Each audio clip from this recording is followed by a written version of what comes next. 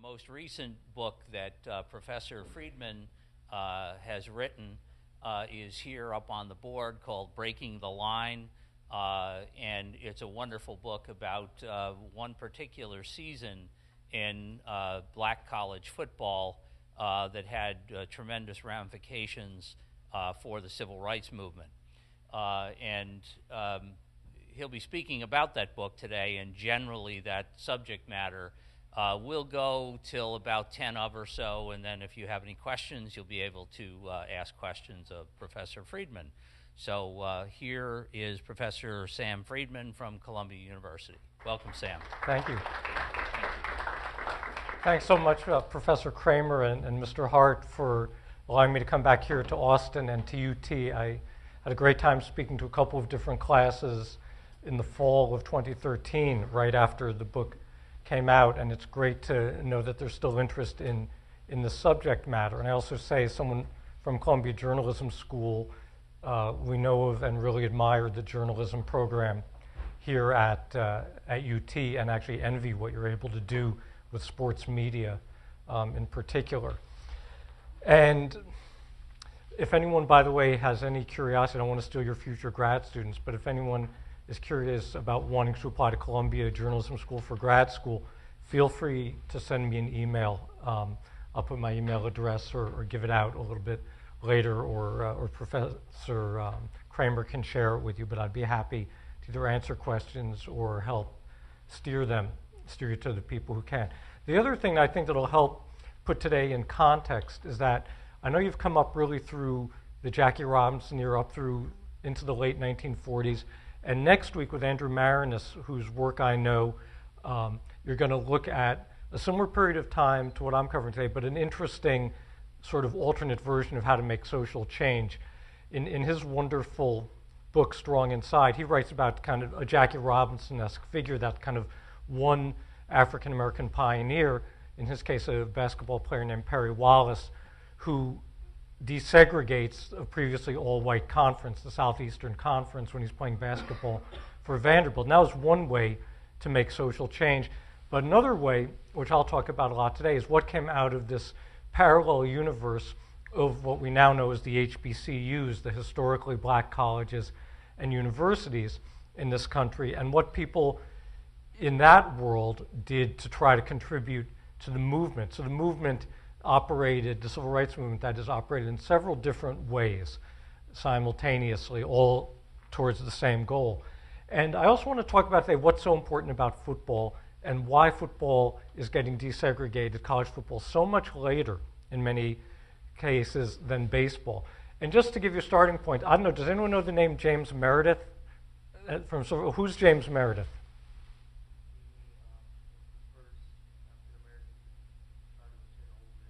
Exactly. He's the first African-American student to attend the University of Mississippi. And does anyone know, this will be a tougher one, who Ross Barnett is or was? Oh, you're on it. Who's Ross Barnett? He's the governor of Mississippi.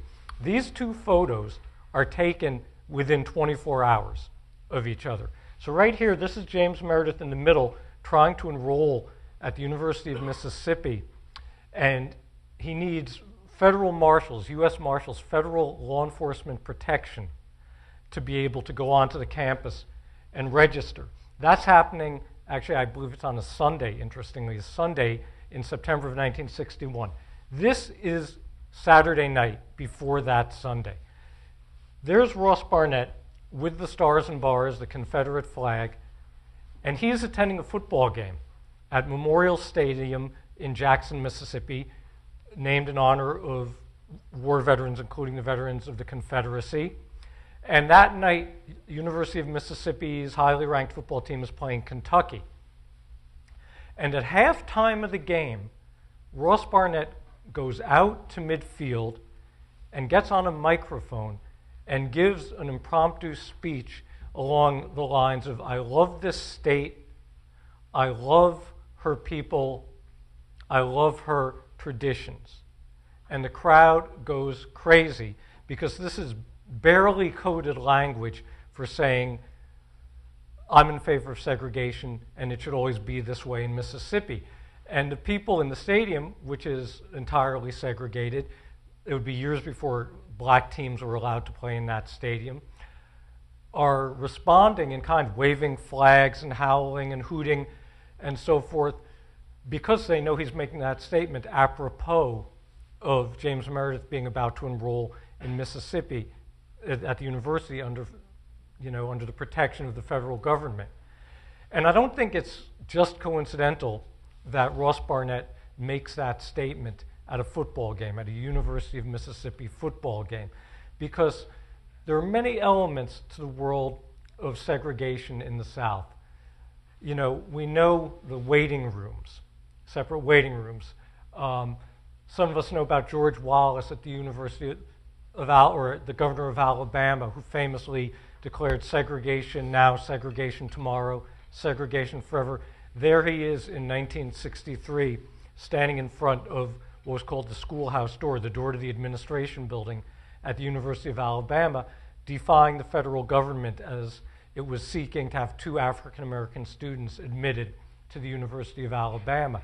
So we're familiar with a lot of that, and we're familiar, especially as we've gone through these anniversaries the last couple of years, of a lot of the iconic moments in civil rights history, the I Have a Dream speech, the March on Washington, Bull Connor turning his police dogs and fire hoses loose on the freedom marchers in Birmingham, the bombing by white supremacist terrorists of 16th Street Baptist Church in Birmingham, Medgar Evers, the NAACP president in Mississippi, being assassinated, John F. Kennedy finally, after years of being very timid about civil rights, getting on national television to give a speech, finally endorsing the Civil Rights Bill, which is the bill that Lyndon Johnson pushed through. And how many of you saw the film Selma? So at least some of you, what that film does, in biopic form, is talk about really how both the civil rights movement, including not only Martin Luther King, but Hosea Williams and Ralph Abernathy, John Lewis, James Bevel, a number of other people, raising public awareness, putting their own bodies at risk, and the President Johnson working with Congress in Washington combined to pass the Civil Rights Act of 1964, which was the bill that John F. Kennedy was alluding to in that speech.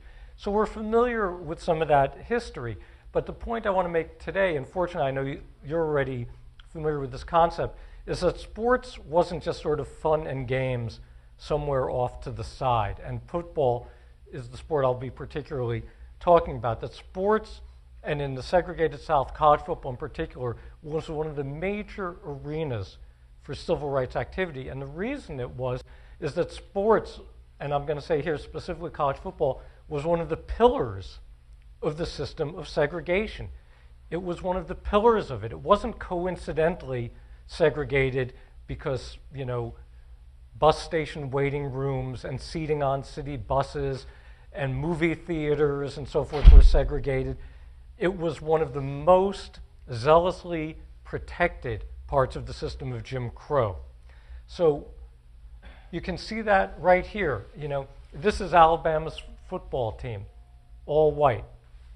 This is Mississippi's cheerleaders in the garb meant to evoke Confederate soldier uniforms. This is a verse from Alabama's fight song. To this day, your Dixie's football pride, crimson tide. Now, some people will say that was just sort of an appeal to regional pride, but I don't think so. I say this is kind of what we call a dog whistle, if you know that term. Do you know that term, dog whistle? Anyone know that? What's a dog whistle? What's unique about a dog whistle? Right, the dog can hear it, but the humans can't, so it's kind of a hidden message.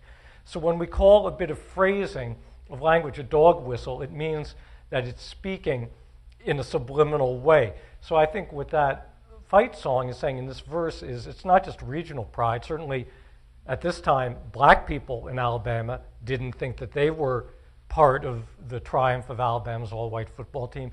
It was saying throughout the segregated South, when our all-white team wins, white supremacy wins. And why was that so true in college football?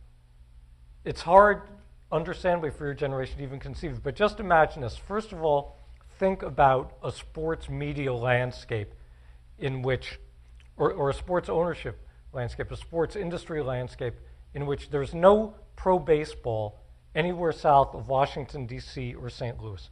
No pro baseball anywhere in the Southeast. There's no pro basketball south of Baltimore and, again, St. Louis, or maybe even at that point Chicago. No pro basketball in the South. If we're talking about the 1950s, before the American Football League forms, there's no pro football anywhere south of Washington, D.C., or, again, St. Louis.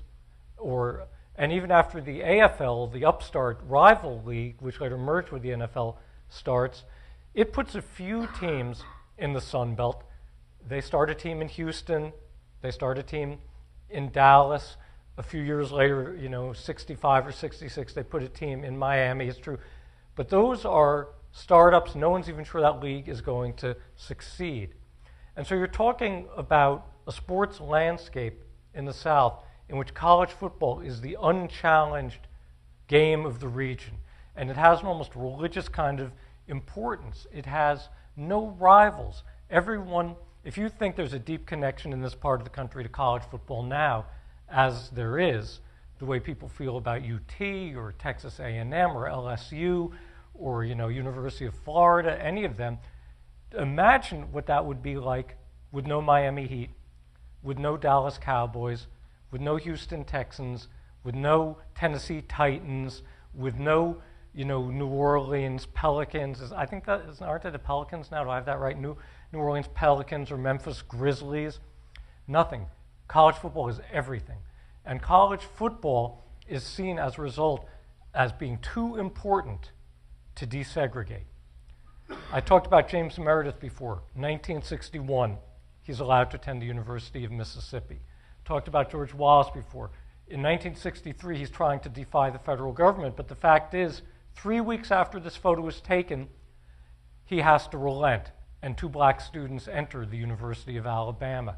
And this is happening throughout the South in the early 60s at both public and private universities. Student bodies are being desegregated. And yet, it takes almost a decade, sometimes more than a decade, for the football teams to be desegregated. Alabama doesn't have a black player recruited for its football team until 1970 or 71. University of Mississippi and LSU, the last two in the Southeast Conference, don't desegregate their football teams till I think 72 or 73. A lot of you, being Longhorns, you've grown up on the legend of that famous 1969 game against Arkansas, right? You all know about that game? What's the significance of that game? Last all-white national champion. Oh, you are way ahead. Excellent. Right, you jumped to the answer. It was famous at one level because it was unbeaten Texas versus unbeaten Arkansas playing on a December Saturday afternoon there was no, BCS title game back then. So this was the de facto national championship. Number 1 playing number 2. The President Nixon is at the game.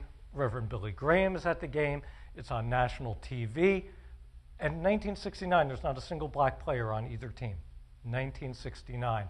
And I'm not sure what year UT desegregated its student body, but I'm sure it was at least 6, 7, maybe even longer than that years before. So this was no accident. And the same thing was true at private universities. Tulane, for instance. Tulane University in New Orleans. They had a student come in, an African-American student in the mid-60s who had played both baseball and football as a star in high school. And he was instructed at Tulane, don't try to play football here. That's going to be too difficult. We'll try to break the racial barrier, break the color line with baseball first. Because football had this exalted power culturally. And again, to come back to something I said before, it made it too important to white supremacy, too important to the Jim Crow system to be desegregated. And also because football, being this proving ground, meant that if you were ever to have a black college play a white college in football and the black team won, then it would be a disaster for the whole concept of white supremacy. Because it wasn't just a matter of separating the races, it was tied in with ideas of whites being superior, being smarter, being better organized, keeping their composure better, et cetera, and blacks being quote-unquote natural athletes, which is another dog whistle. It's sort of a code word for kind of animalistic, okay? So these were the attitudes, and the idea that a black coach might ever be able to outcoach a white coach, that couldn't be allowed to happen because that would undermine a lot of the presumptions of white supremacy. And what was going on simultaneously, so when I talk about the parallel universe before the HBCUs, are these roughly 100 colleges, mostly in the South. A few were in border states like Pennsylvania and Maryland and Ohio. And some of them have been founded by religious denominations, but most of them are set up by the state governments of these states, and they're set up for one reason initially. They're set up so we don't have to desegregate our own cherished all-white state universities. So in Texas, if you don't want to desegregate UT or A&M or North Texas, you're going to set up Prairie View A&M, and the black students will go there. If you're in Florida and you don't want to desegregate Florida State and the University of Florida, you set up Florida A&M. If you're in South Carolina and you don't want to desegregate the University of South Carolina, you set up South Carolina State, and so on.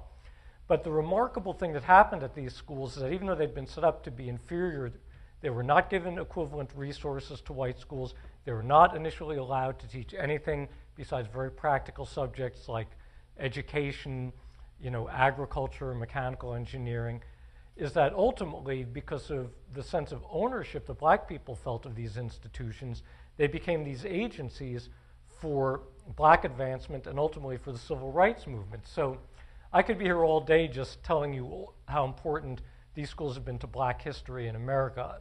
Just suffice it to say, without the HBCUs, we wouldn't have black history as we know it. But just for starters, if any of you have read Invisible Man in any of your literature classes, Ralph Ellison up there in the upper left, the author of Invisible Man, went to Tuskegee. Thurgood Marshall, who of course we know Brown versus Board of Ed, he's the one who argues and wins that decision at the Supreme Court and becomes the first African-American Supreme Court justice, went to Lincoln University in Pennsylvania. Benjamin Elijah Mays, the great educator, went to Morehouse. And then if we jump forward into the civil rights era, a huge amount of civil rights activity comes out of the black colleges, and a huge number of civil rights leaders come out of the black colleges. Diane Nash and John Lewis, and that's John Lewis at the Selma March there, went to Fisk in Nashville. Jesse Jackson went to North Carolina A&T. And interestingly, Jesse Jackson was not only the quarterback on the football team, but also the leader of the student protest movement. And there are other examples, actually, of student athletes at these HBCUs who were simultaneously very active in the movement. It wasn't just Jesse Jackson. And so these schools were hubs of black aspiration and black achievement, and they were the only places in the South where a black person could get a college degree, could be a professor, could be a dean, could be a provost. And what went with the academics of those schools was very much the athletic programs, and the South being the South, and football being as significant a sport for black Southerners as white Southerners, it was very true of the football programs. We're looking here at two coaches who I talk about in particular in my book, Eddie Robinson of Grambling in northern Louisiana, Jake Gaither of Florida A&M, which is in Tallahassee. They were two of many superb coaches at the black colleges during their heyday, the 50s, the 60s. There were others as well, John Merritt at Tennessee State, Earl Banks at Morgan State in Baltimore, Ori Banks at South Carolina State, the man who would later become the Secretary of Education under George W. Bush, Rod Page, began his educational career as the football coach at Jackson State University in Mississippi. So these football programs were important, and they're important in two ways. Number one, they were arguably among the best football programs of any kind in the entire country. And how can we say that when we never got to see a great Grambling team play a great Notre Dame team? We never got to see the University of Alabama Crimson Tide play the Florida A&M Rattlers. But one way we can surmise it is that a disproportionately high number of the pro draft picks during these golden years of black college football from, I'd say, the mid to late 40s on up through the early 1970s, a disproportionate number were coming out of these HBCUs. In some years, more players would be drafted out of tiny Grambling, total student body, 5,000 roughly, than were coming out of USC or Michigan State or University of Georgia, much larger student bodies, much better known teams. So that's one way that we can surmise how high quality these programs were. The other thing is, think of this. Look at a team in the Big 12 now. Look at a team in the SEC now. Look at a team in the ACC now. And then take like a mental pencil and erase every black player from that team. And then airbrush all those black players onto Grambling or Florida A&M or Jackson State or Tennessee State. All these players who make, who make the Big 12 and the SEC and the ACC, these top football conferences, weren't going to those schools then.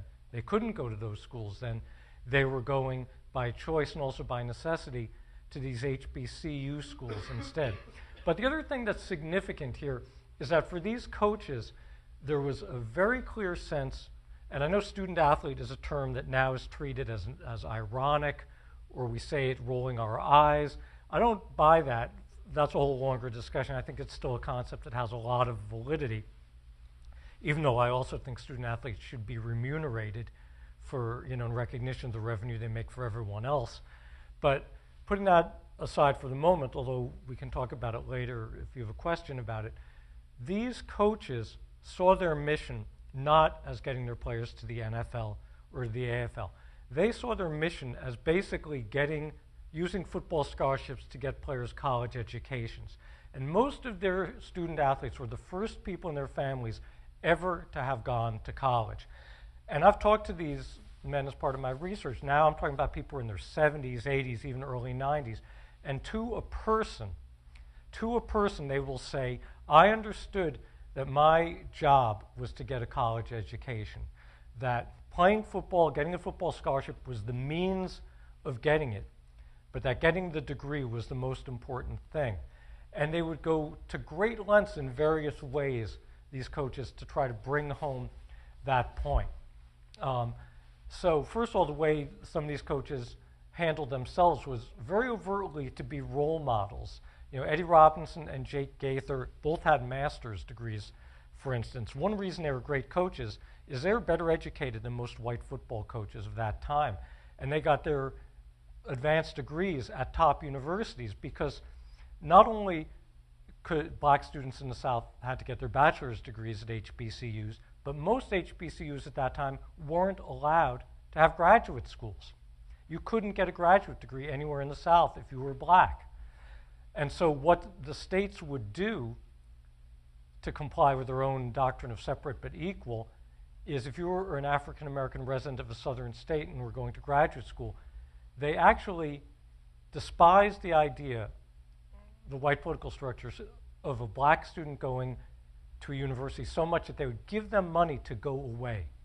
They'd give them a tuition stipend, get out of the South, go somewhere else. But the joke was kind of on them because as a result, these black coaches went to top research universities in the North. Jake Gaither got his master's at Ohio State and later did post-master's study at Yale. Eddie Robinson got his master's at the University of Iowa. People went to places like the University of Indiana, Teachers College at Columbia, NYU, University of Minnesota, places that were far better institutions than at that time the Alabamas and the Mississippis and the LSUs and the Georgias were. And so they were highly educated. That was something they modeled for their students. In the case of Eddie Robinson and Jake Gaither, they had lifelong marriages to fellow educators. Jake Gaither's wife was a professor of English. Eddie Robinson's wife was a high school English teacher, and they modeled that for their students. And what they imbued their student athletes with was this idea of learning how to be, of becoming a dignified, educated, church-going. That was a big part of it for them, was going to church, making sure their players went to church as well. Young person, because they saw that as part of their commitment to the civil rights movement. People like Gaither and Robinson felt a lot of internal conflicts about being involved with the movement. Privately, they were extremely sympathetic. They certainly didn't believe in the concept of white supremacy, but they worked, as many of these black football coaches did, for state-controlled universities. And if they got out there on the barricades themselves, they were liable to be fired. They were concerned if their players got active, that their players could be jailed, expelled from school, and conceivably killed. We know that those things happen, and they felt very proprietary and protective about their players. And so they're always looking for indirect ways to contribute to the movement, and one of the main ways for them was by developing students who were going to get their degrees, go into meaningful jobs, be these emblems of, dignity and self-possession, with the idea that they're the walking, talking arguments for black equality. How can you deny black equality looking at young men like the ones we're turning out? And part of what happens, though, by the season I'm writing about, let me just say one other thing about the coaches. And then there were some younger coaches who were willing to be a bit bolder. Ori Banks, that's O-R-E-E. Ori Banks was a young coach at South Carolina State during this period of the late 1960s, and he was a member of the NAACP. Now, I know these days, the NAACP, we think of a very moderate, mainstream civil rights organization, and if any of you know the history of the 60s or the 70s, the NAACP was often being criticized by younger black activists from groups like SNCC or from the black nationalist movement for being too accommodationist. But through the 1950s and into the 1960s, in many southern states, it was illegal to be a member of the NAACP. It was against the law to be a member of the NAACP. If you read the mainstream, that is to say the white newspapers of that time, it was routine to have the NAACP likened to the Communist Party. And often those newspapers would publish lists of who the members of the NAACP are in a given town or a given county. And the reason the list was published was so their employers would then fire them. So then the employer would then say, hey, John, I see here in the Ruston Leader, you're a member of the NAACP Grambling chapter. If you still want to work at this lumber mill, you're going to have to quit. And so some of the younger coaches, and Ori Banks in South Carolina State is emblematic of this, resisted that pressure, remained members of the NAACP, put themselves at risk. And Ori Banks was someone who was even more overt about his activism than older coaches. He was a generation younger than Eddie Robinson and Jake Gaither. And when there was a lot of student activism at South Carolina State, aimed mostly at the segregated businesses in downtown Orangeburg, his players came to him and basically said, what do we do? And what he said to them was, don't be on the wrong side of history. And just so you know what the stakes were for being a student, a black student activist at that time, there's something that's now known as the Orangeburg Massacre. I don't know, has anyone ever heard of it? Anyone know the Orangeburg Massacre? It's not surprising because it's never gotten the recognition it deserves, but it's February 8th, 1968. A group of student protesters from South Carolina State and a nearby private black college, Claflin College, are protesting segregation at a bowling alley in downtown Orangeburg, South Carolina, and an all-white state police force comes in and opens fire. 27 or 28 students are injured, 3 of them are killed, 2 of them are football players. So it wasn't just an idle concern or worry that these coaches had about what would happen if their players got active in the movement. But what did happen by the season I write primarily about, 1967, is that a lot of these coaches, I just don't want to cut too much into question time, I'm not bored, and I hope I'm not boring you. A lot of these coaches by that time were coming under pressure from their younger players, from their assistant coaches who were younger than them, from civil rights activists on their campus for not doing more. Because these were some of the most respected black individuals in the entire states. Arguably, Jake Gaither at this time was the best known and most respected African-American man in the entire state of Florida. And so the fact that he wouldn't get out there overtly, active in the civil rights movement led the activists in Tallahassee, which had a very vibrant civil rights movement, to call him an Uncle Tom. you know, and he knew it. He actually left his church there because the leader, the pastor of his church, Reverend C.K. Steele, who was the leader of civil rights activity in Tallahassee, was so critical of Jake Gaither for not joining him. And they would hear it from their young assistant coaches, and they would sense even the grumblings from their players. And James Harris, who was the quarterback at Grambling at this time, and I'll talk more about him in a moment, told me when I interviewed him for my book about when Eddie Robinson would give these great orations about how great a country America was, and you could accomplish anything in America. And I do think Eddie Robinson sincerely believed that, but the players who loved him, who worshipped him, who revered him, who saw him as a father figure, in spite of all that, the players would go back to their dorms, shaking their heads, and say in a kind of a frustrated, quietly indignant way, Coach Rob sure waves the flag. It wasn't a compliment. And Robert Atkins, who was a tight end and safety on that team, then spent much of his post-pro football career on the faculty and staff at Prairie View A&M. Robert Atkins described to me, he said, we had watched on TV as young men growing up the attack on the Selma marchers, the attack on the Birmingham marchers, the assassinations, and said we watched it in sorrow and rage. Okay, we watched it in sorrow and rage. And because of that sorrow and rage, they wanted their coaches to do something more.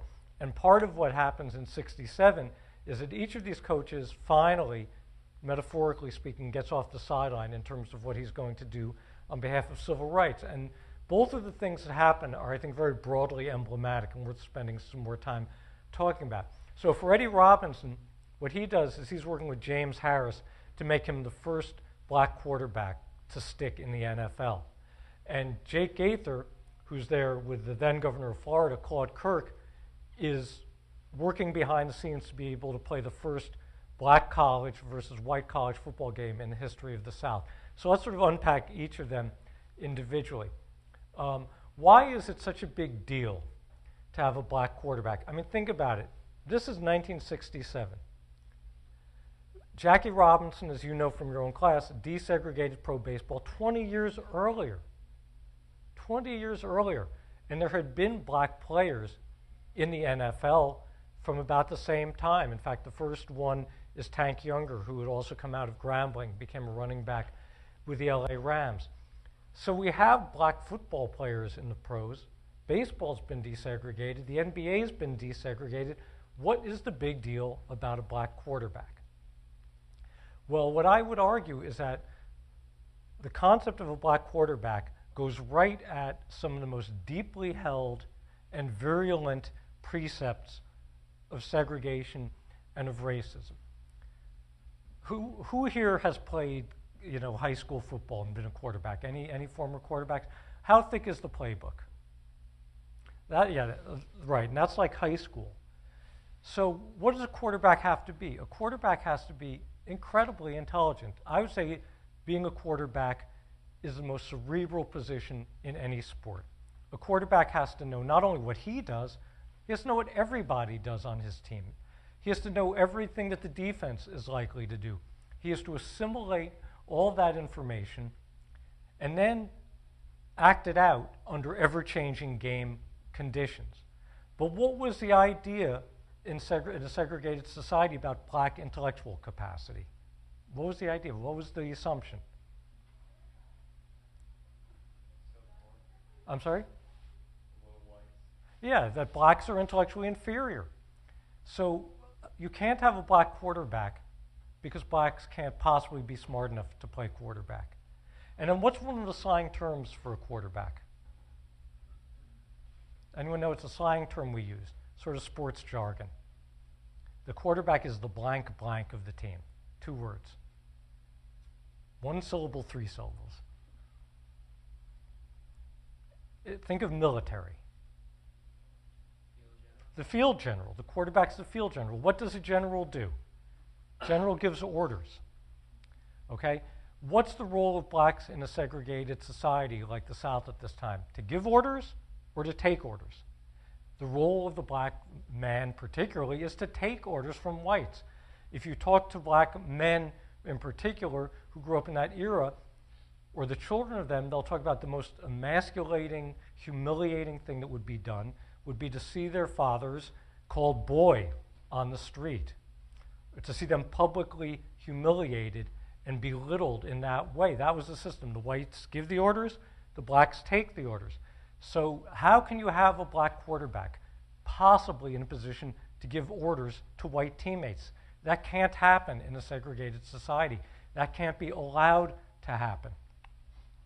And then finally, as I said before, there was a concept of the black as the, quote, natural athlete, meaning sort of like an animal.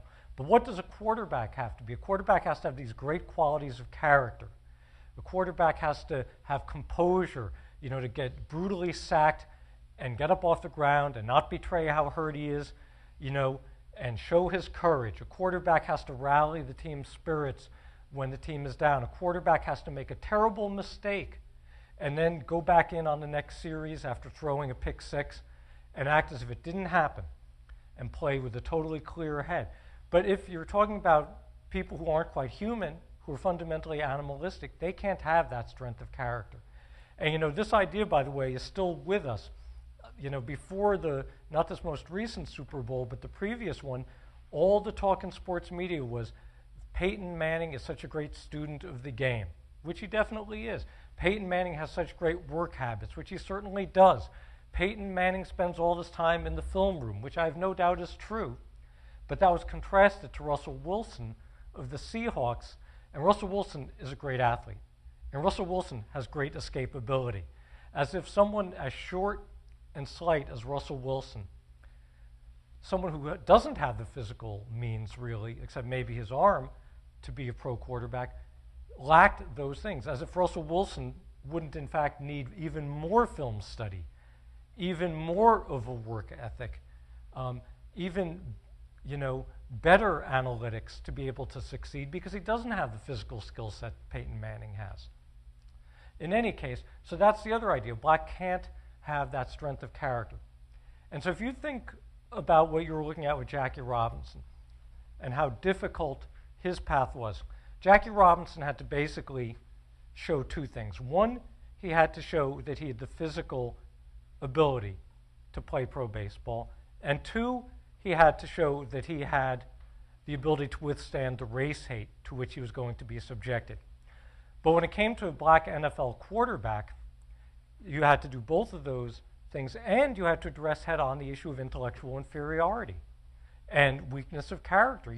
So you had to be physically capable, you had to withstand the race hate, but you also had to show I'm as smart as a white person or smarter, and I have as much strength of character as a white person or more. It's a much steeper hill to climb for a black quarterback.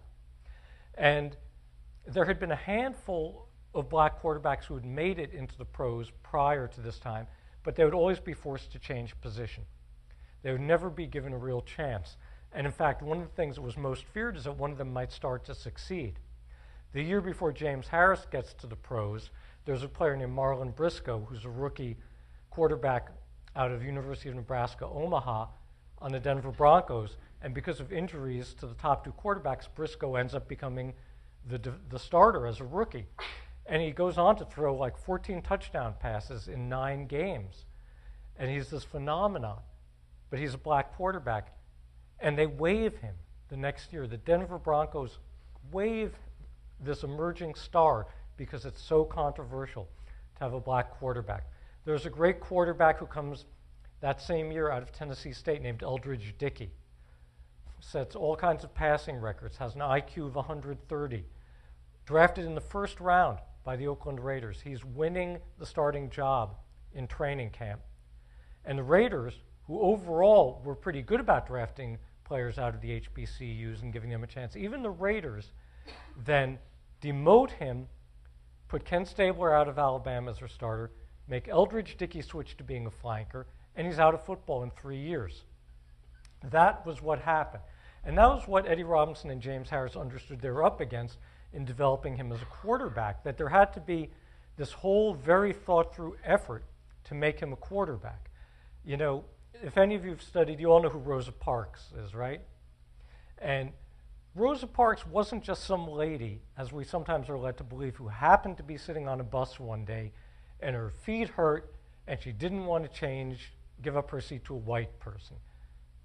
Rosa Parks was a committed activist who had been part of the freedom movement in Montgomery, Alabama for years and years, and she had been prepared to be the public face of the movement.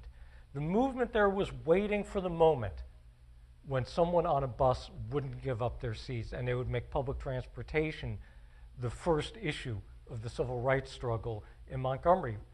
Rosa Parks chose herself, and then she was trained, and it was the same with James Harris. James Harris decided as a junior in high school, watching the I Have a Dream speech on his family's TV, he was not going to ever change positions. He gave up going to Michigan State, where they wanted to make him a tight end so he could play quarterback. And Eddie Robinson recruited him specifically so he could break the barrier. And it was so important to Eddie Robinson, this was going to be his contribution explicitly to the movement, that he basically remade the whole Grambling football program to accommodate, what James Harris wanted to do and what he wanted James Harris to accomplish. Grambling was a dominant team, but Grambling was basically a running team. Grambling was kind of like the Green Bay Packers under Vince Lombardi.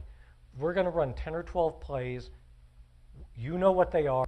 We're going to execute them so flawlessly and with such overwhelming physical force and precision that you can't stop us anyway. Grambling wanted the quarterback to be a game manager. Just don't make mistakes, don't lose us the game. But that was not going to get a quarterback to the NFL, so Eddie Robinson brought in a whole bunch of wide receivers, several of them future pros like Frank Lewis and Charlie Joyner, Essex Johnson. He brought in an assistant coach, Doug Porter there, who was an expert in the passing game. And he worked with this fellow, Collie J. Nicholson. I don't know if any of you around UT have had the pleasure of encountering Michael Hurd, wonderful sports historian. But Michael Hurd has written a great biography of Collie J. Nicholson, who was the sports publicist at Grambling and basically made Grambling into a national brand. But also, he was the one who did kind of the psychological preparation with James Harris for hostile media interviews, for getting hate mail, for being booed, all the things that indeed would await him in the pros. And so just to cut to the chase with James Harris, he ends up getting drafted by the pros in 1969. Because he won't agree to change positions, he's not taken until the 8th round, even though he's one of the top quarterbacks in college football. He's the 7th string quarterback in the Buffalo Bills camp that summer, but he ends up winning the starting position and starts as a rookie in September 1969.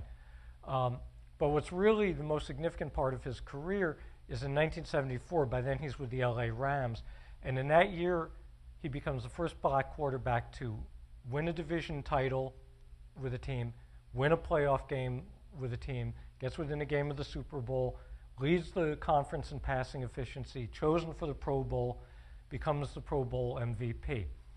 There's a straight line that goes from that year to Doug Williams and Warren Moon and Steve McNair and everyone on up to Colin Kaepernick and Russell Wilson and Cam Newton today. It all starts with what James Harris and Eddie Robinson accomplished, which is to prove here's someone who had not just the physical equipment, but the brain power, the strength of character, the ability to withstand all the racism to open up that door. And so I think also the line doesn't just include football players. Because being a quarterback had so much to do with intellectual capacity, I really think it's not a stretch to think that it's somewhere in the process of electing a black president that you had a black quarterback at some point too. And then just quickly, Jake Gaither. Jake Gaither, as I said before, was often being pilloried in Tallahassee for not being supportive of enough publicly of the civil rights movement. In fact, worse than that, Jake Gaither was often cozying up to all the segregationist governors of Florida. During his years as a football coach, there are 5 different governors of Florida. All of them were in favor of segregation. And Jake Gaither would send them congratulatory letters when they won election, and he would donate money to their campaigns, and he would even keep a small portion of the seats in Florida A&M's home stadium, Bragg Stadium, roped off for white legislators. They could go to a game, without encountering black people, like rubbing up against any black skin, God forbid. And people in Tallahassee were just beside themselves, people in the movement. How can Jake Gaither, who's so educated, who's so proud, debase himself this way? How can he just kowtow to the white man this way? But what no one knew is that Gaither was saving up all this political clout. By doing those things, he was playing the long game. He was building up political leverage.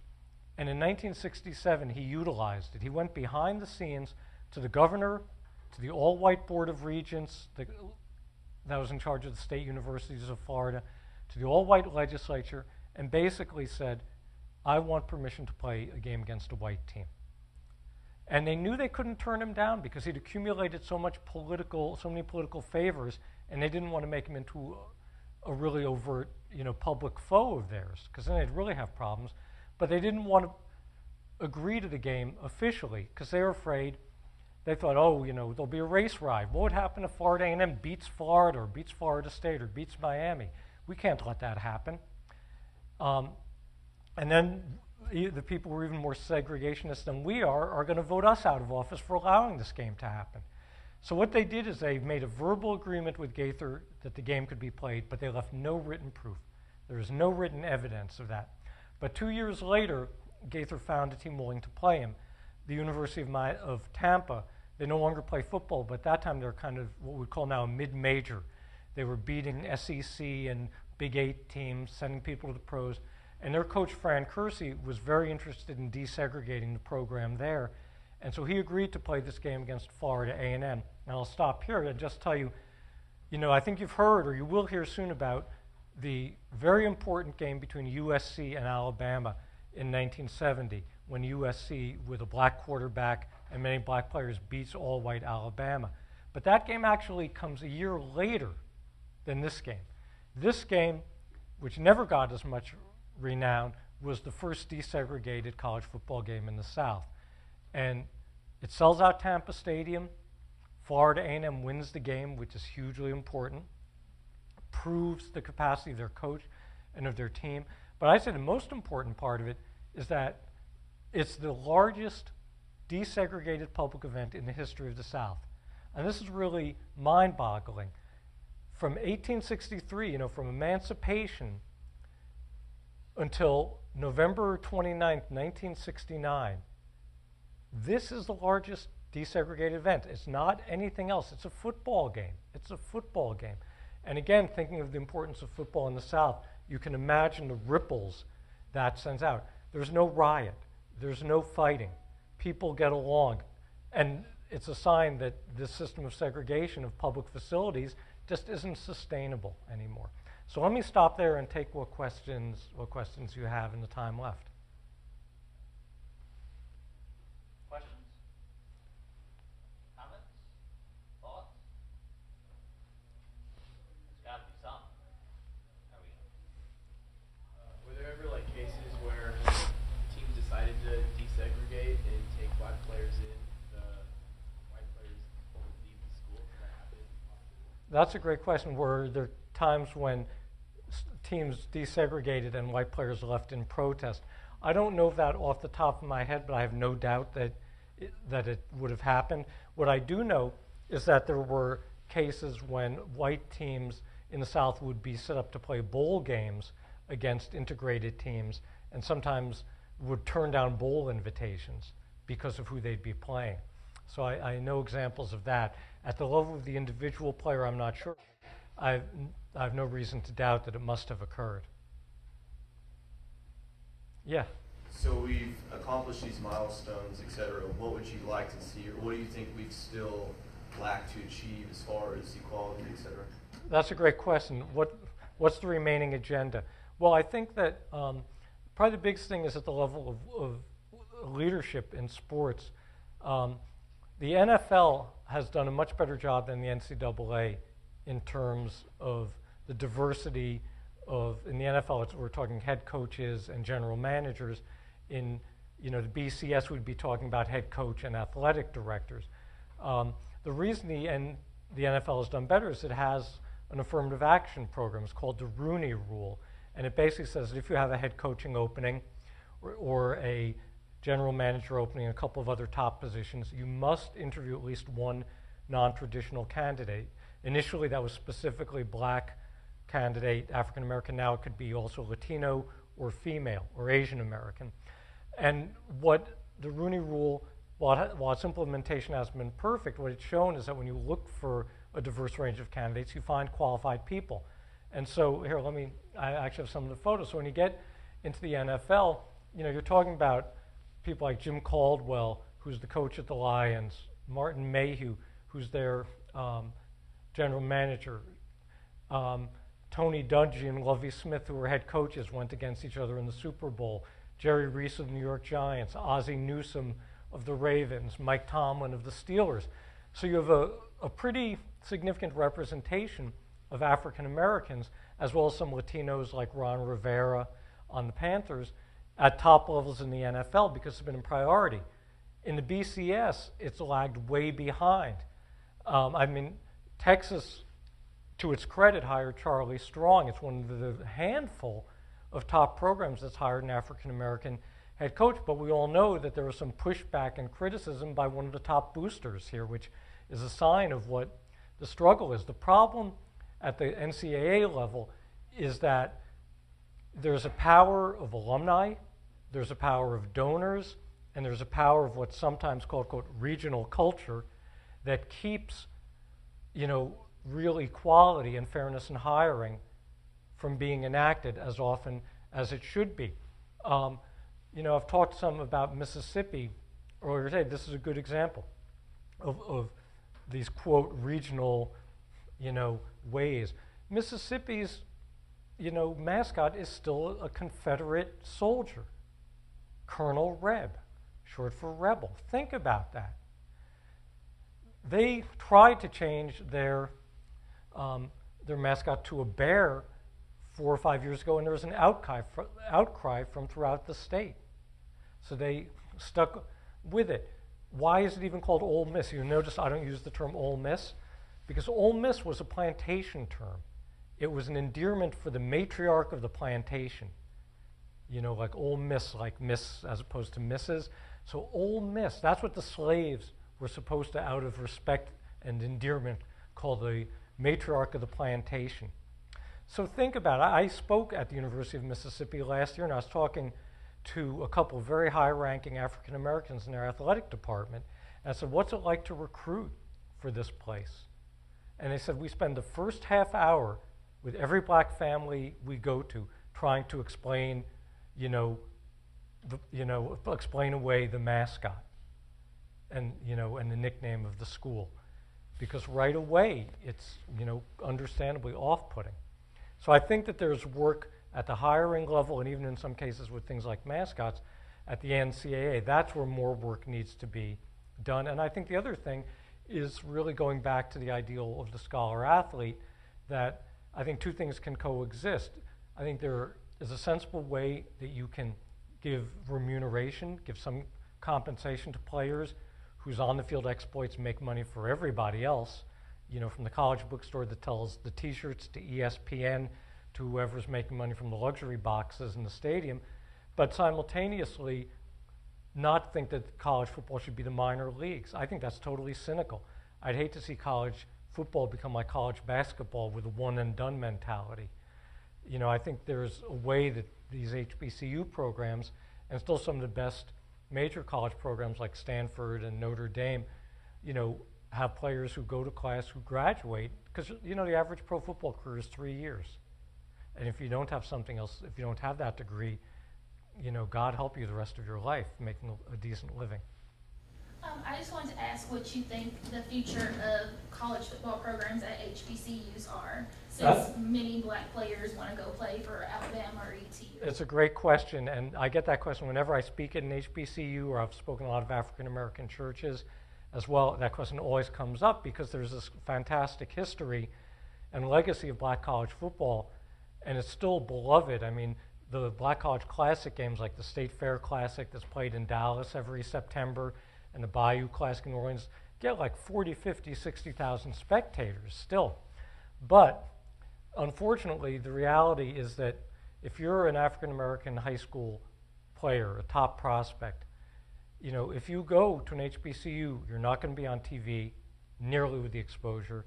You're not going to have the extraordinary facilities that you're going to have if you go to Texas or, LSU or, Penn State or wherever. And, and those things, you're not going to have the same equipment, et cetera, et cetera, et cetera. And so the gravity, of course, pulls those top players to, what are now called, if you've heard the term PWI, and know that term? Predominantly white institution, kind of the antonym for HBCU. So they'll go to a PWI. And, I've heard James Harris, who's totally devoted to HBCUs in their history, ask that question. And he says, like with some, chagrin, look, I can't tell any individual player to give up a chance, to be on ESPN as often as you're going to get on if you go to Alabama. But the risk with that is that they're treated as commodities at many of those schools. Not all of them, but in many of them treated as commodities, and that's not been the tradition at the HBCUs. But it's hard to imagine what will ever bring, what could ever bring HBCUs with their limited budgets, with their smaller facilities, with their smaller media profile, into a position to compete for a lot of the top prospects. I mean, there's still players who come out of the HBCUs to the pros, like, Dominique Rodgers-Cromartie and Jacoby Jones and others, but it's, a sprinkling of players now, whereas it used to be, a multitude. Yes?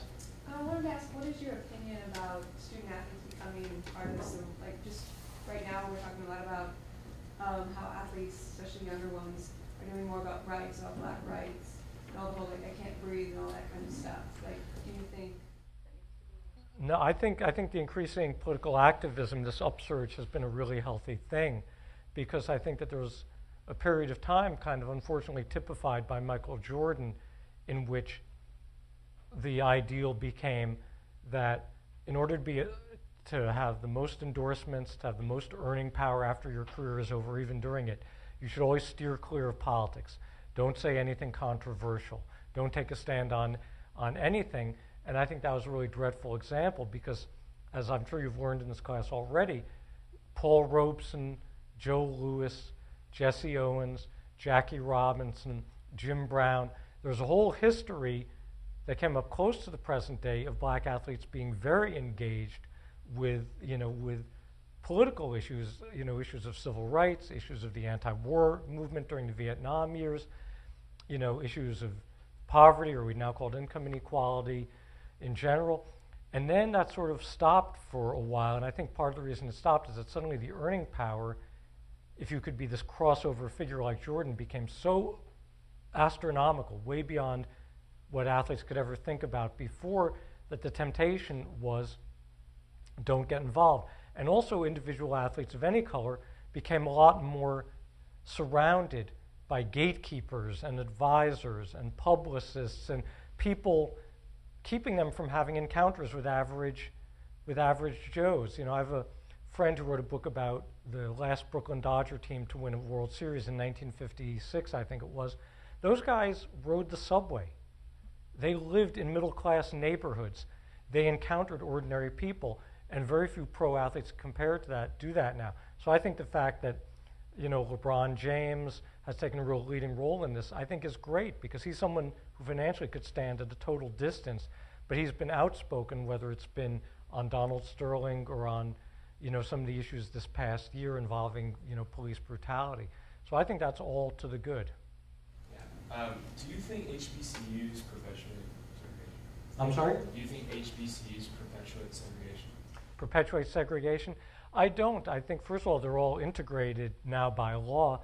And I think, if anything, the interesting challenge HBCUs have is similar to what women's colleges had when they started to get desegregated by gender, many of them in the 60s and 70s, which is say, okay, if I'm Prairie View or Hampton or Morehouse or Spelman, and now white kids or white students may come here, Latino students may come here, international students may come here, Asian American students may come here. What is the value, the special value of going to an HBCU for those students? What's uniquely important? Just like my daughter goes to Vassar, which had been an all-women's school up to, I think, the early 70s or late 60s, and had to figure out for itself what's the value for a male to go to what had been a traditionally all-female school? And I think that the HBCUs are in the process of wrestling with that exact question and figuring that out. And I don't think the answer is totally clear yet.